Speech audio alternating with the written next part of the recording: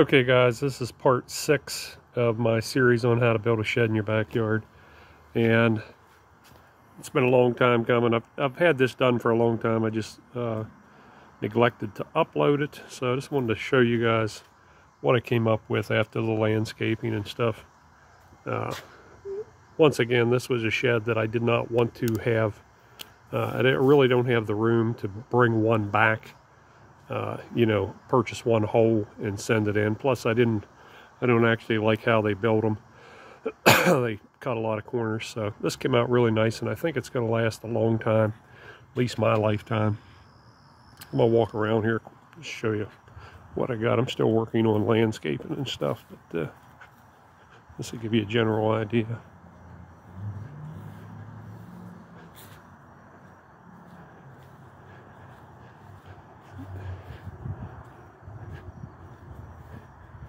Got the oversized vents in to match the house, and just kind of streams up from the house. It looks pretty good. Got to put a cupola on the top, and of course it's got the vinyl siding to match the house, and the shutters same color and everything. So that's what it looks like on the outside.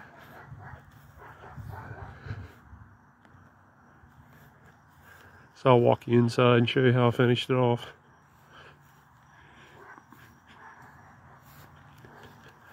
I didn't do a very good job with my video series, but it's hats go off to all these guys that spend a lot of time videoing and working on this for the project at the same time, because it makes it twice as hard actually.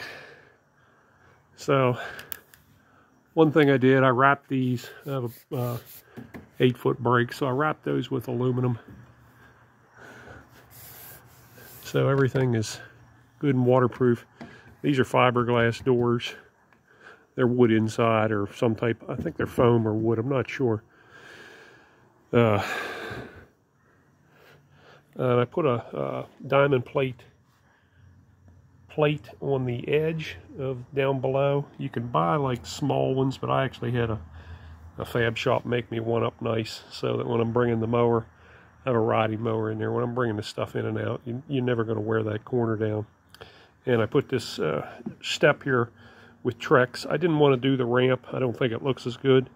So I have aluminum ramps that I put down to drive my stuff in and out. It's actually not that big of a deal to do so.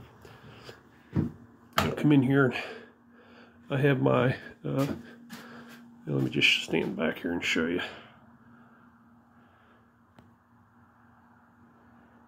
So I have this right here. This is, I can just walk under this, and I'm 6'3", so that made it nice. And the rest of that's all nice space up there that you can put some big boxes or whatever.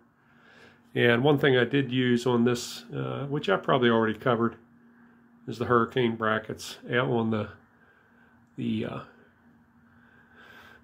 roof trusses that I made myself.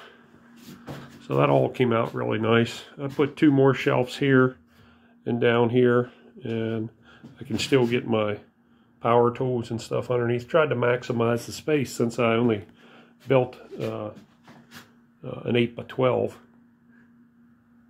And I even put a sheet of plywood up here, which gives me room up above the actual trusses. So, pretty good. I got a lot of stuff hanging in here. And I did the wiring. I put 2 lights in. They're LEDs. I put one up there, and then I put one over here right under that for my lighting in here. Did the wiring. I actually just put a simple receptacle here.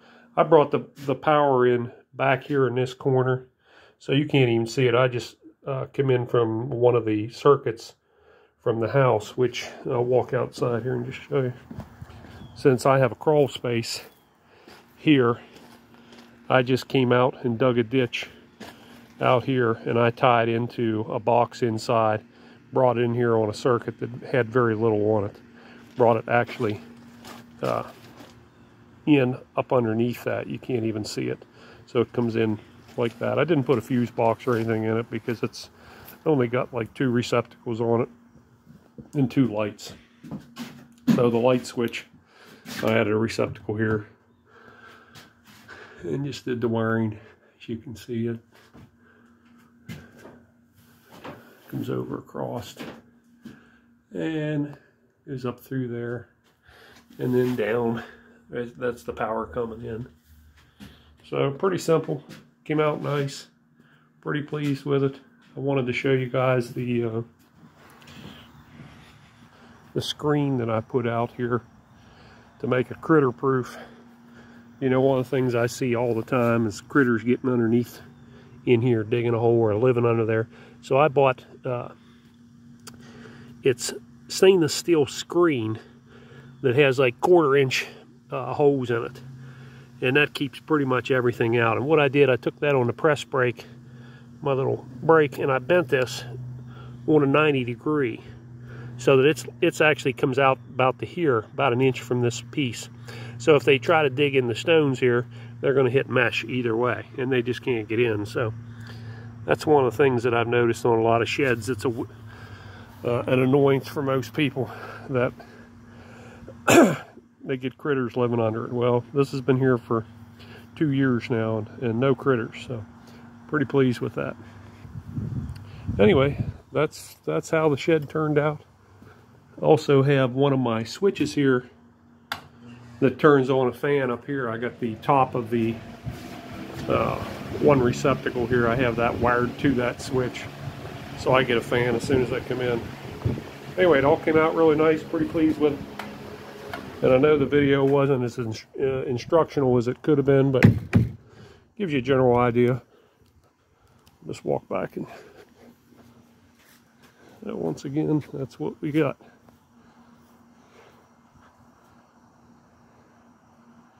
All right, guys, till the next one.